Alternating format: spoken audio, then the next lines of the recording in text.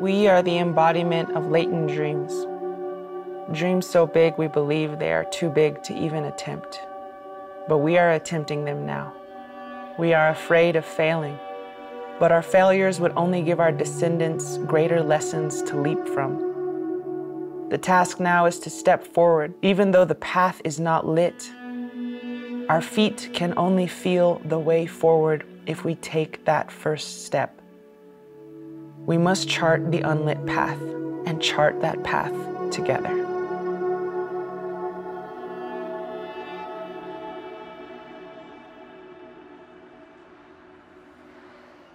Just gotta listen to your heart. Since I was young, people kind of trained me to think my body belonged to them. It was very hard to love myself. I thought I was tainted, I thought I was gross, I thought I was ugly. I didn't know that I was sacred still. I thought I had lost that. If I don't fully love myself after all the rape and all the confusion and all the abuse that I suffered growing up, then how can I stand up tall and lead my people?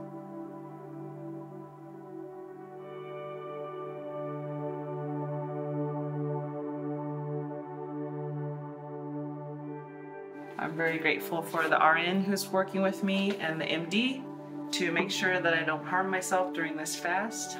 I'm pretty sure I won't, but I'm glad that we're monitoring my health. 47.3. All right. Oh, Here, I'll see. 147.3. Yeah, you can dig in, Grandma. Don't wait for us. I'm thinking about how wonderful and sacred this last meal is going to be, because it'll be the last one for 7 days.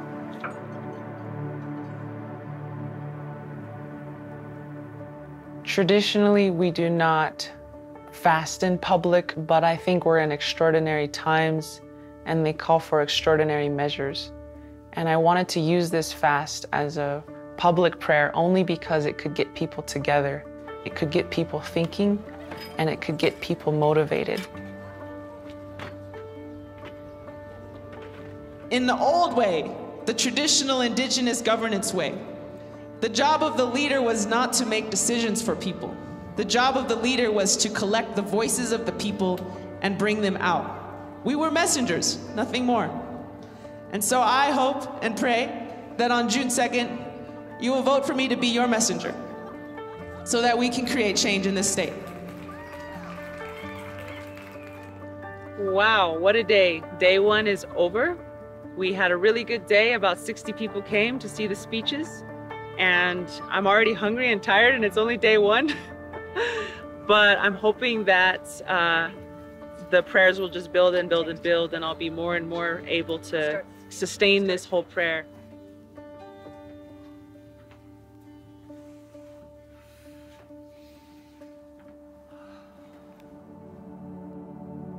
Back in the day, when you were alive, you understood that 7 generations backward, there was people planning for you. There was people thinking about you. And they had the love and the tenderness and the foresight to build a place for you. And so when you were a recipient of that love and that foresight and that sophistication, then naturally you wanted to give that to the next 7 generations forward. Good morning, everyone. We're here at the Capitol on day 2. It's supposed to start snowing very heavily around noon, but we are prepared because we have the warmth of these cozy things and the warmth of all your prayers.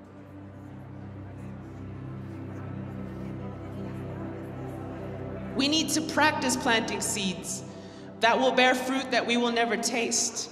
We need to practice loving things that we will never meet, people we will never see because we'll be long gone. We need to have that kind of mentality. And that is exactly what I intend to do as your representative. Right now, all the different colors of humanity need to come together for the hoop to be whole. All of us need to come together to live out the truth that we are an interdependent system. And until we see each other eye to eye, until we see the beauty and the sanctity in every single person, regardless of their skin color, regardless of their culture, we will not live out the dream that Creator intended for us to live. So where are we going now? I'm going to the Richard Eads show, which is a local radio station that a lot of people seem to listen to. And we're going to talk about the fast on the 5th day. Not normal going to do a radio interview during a 7-day fast, but that's what we're doing. Capital will break the fast on Sunday at 12:15. You are all invited. Why did you decide to do this? I mean, was it just to seek attention? Is that the issue? No, it's to pray for the next 7 generations to come, because in my culture, we fast to pray. I'm reminded day in and day out what I'm living for, what I'm working for. And I also think it's important for voters to know who they're voting for. This isn't something I do just for the election. This is something I do every year.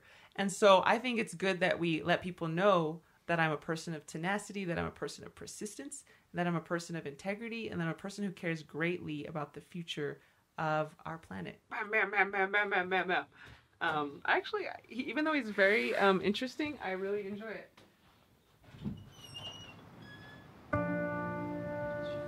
I've learned that politics is a dirty, dirty game. And I thought I could just come in with my pure heart and just manage it.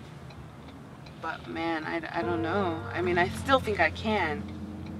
And I don't know why I'm shocked at how low they're getting. And these are people that have watched every single YouTube video I've ever published. They scour everything you've ever done, so they know who I am. And yet they choose to pick this one thing and take it out of context and try and destroy my reputation so this guy can remain, in my opinion, in power. And that's the part that, wow, there's a lot of people here. That's the part that boggles my mind, is that, you know, they know who I am and what I stand for, and they still want to see me crash and burn. Democracy originally meant that the people would lead and the people would make choices and decisions together. Knock, knock. I really believe in the quote-unquote everyday person. I really believe in quote-unquote ordinary people. All of us have experience. All of us have understanding. All of us have expertise in our own life. And that expertise is what we want to tap into to build out these solutions. The youth all around the world, they're grabbing us by the collar and they're saying, hey, maybe you gave up on climate, but we have not. And we need you to help us. That's very beautiful to me, the young people telling us to get back up and try. Business as usual has failed us and will continue to fail us. And so we, the people, need to stand up and take these leadership positions back.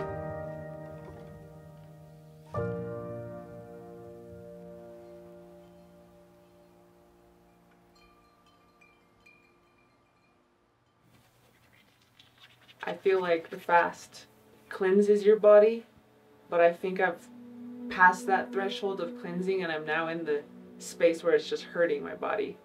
Good morning, everyone. It is day 7 and we made it and you helped me, and thank you so much. We're almost there. My body is starting to eat its own muscle mass and I'm so grateful I get to eat today. To me, being a future ancestor means you think far into the future. My name will be forgotten, just like everyone else's. What I care about is the way that my actions echo through time. Every hero is forgotten. Every rock star goes out of trendiness. It's the effect of our actions that lives on. Like a butterfly wing can affect things around the world. And I think that healing women is a big part of healing the whole earth. Because when the women are whole, then the families are whole. And when the women love themselves, they can lead more efficiently. And when the women lead, life is put at the center. And so it's all related, healing of self and healing of the whole. I'm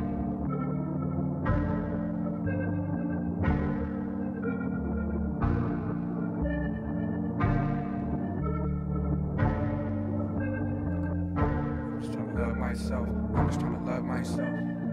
You can't drag me down. Feet on the ground, but I'm so high up. You can't block my light or stop my shine. It's glow time, yo. If your heart broke, if your scars show, if you're going through it, but you're still shining, keep your head high. If you are low in the charcoal, but you're still a diamond, yeah.